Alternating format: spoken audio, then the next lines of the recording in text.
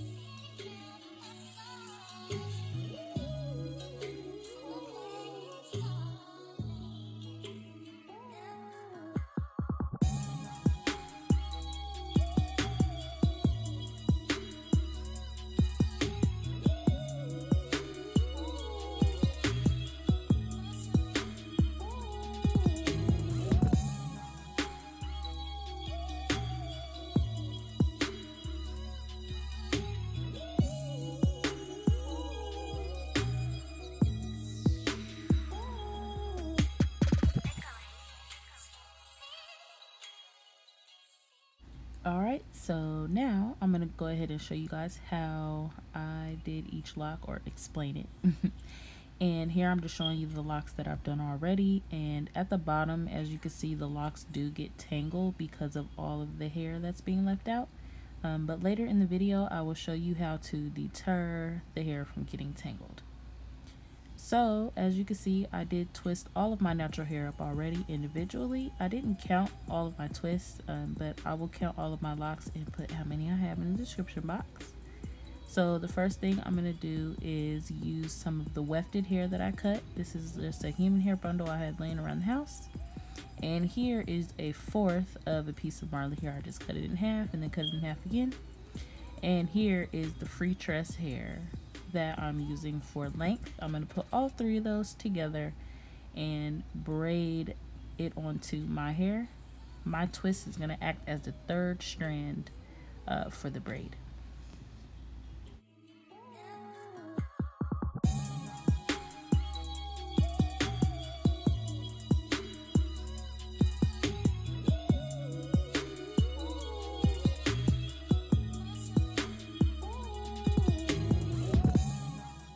And I don't braid it all the way down. You can if you would like, but I just braid like 3/4 of the way. Now I'm taking a long piece of Marley hair and just fluffing it out, and then I'll be taking a little piece to kind of anchor, just like it's a really small section of the Marley hair, you guys. And I'm just gonna lay that against my braid that I created and start wrapping around. Now with this step, you do want to be really careful because the more you twist, the tighter it's gonna get. So as I twisted, I kind of like twisted it back so that it wouldn't be so tight on my hair. Around my edges, this was a little harder just because it really wants to twist the way you're twisting. So you just want to be really careful near your edges so that it doesn't hurt and you don't pull your hair out. So once I twist a little of the way down, I'm going to go ahead and pull out some of the bundle hair that I incorporated, the shortest curly hair that you have in the lock, and just kind of pull that out and pull it out of the way. If you would like, you can use a clip to clip it out of the way, but I didn't feel like doing all that. I just feel like I could just leave it out of the way for a little bit and then twist far enough down so that it's not in my way anymore. So I just kind of move it out of the way and keep on twisting.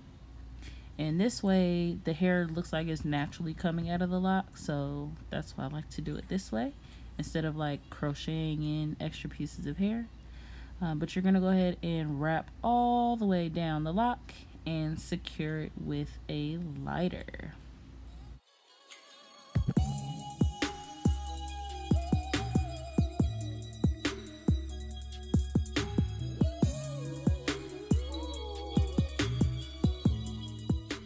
Okay, so at this point it's lit because I'm almost done. I have like 10 more left at the top, and I'm gonna show you guys how I do it 2 more times.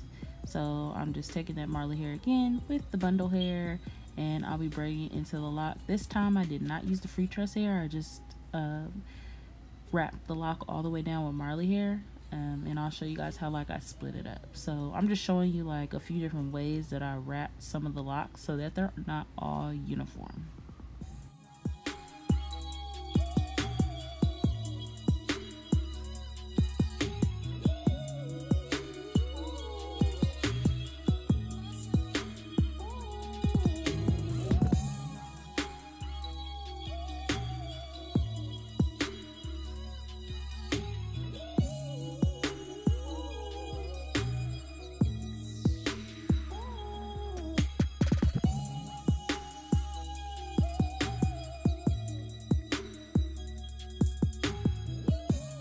Now, as you can see towards the front, I am taking out a lot of, in each of the locks, I took out a smaller piece of the bundle hair, the curly hair.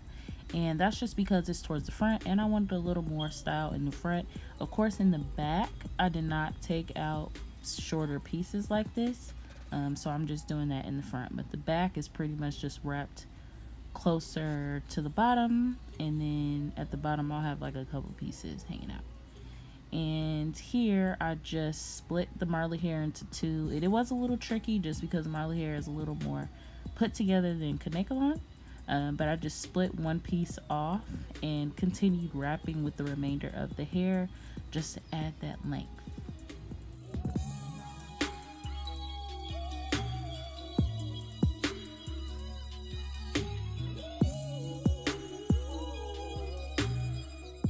So this is how some of the locks are looking towards the front with some of the hair left out of each. And I'm literally almost done. I have one more to go and I'm showing you guys how I do it again. And this time I won't talk, I will let you guys just watch. And if you need a walkthrough again, just rewind and rewatch the previous 2 times I did it.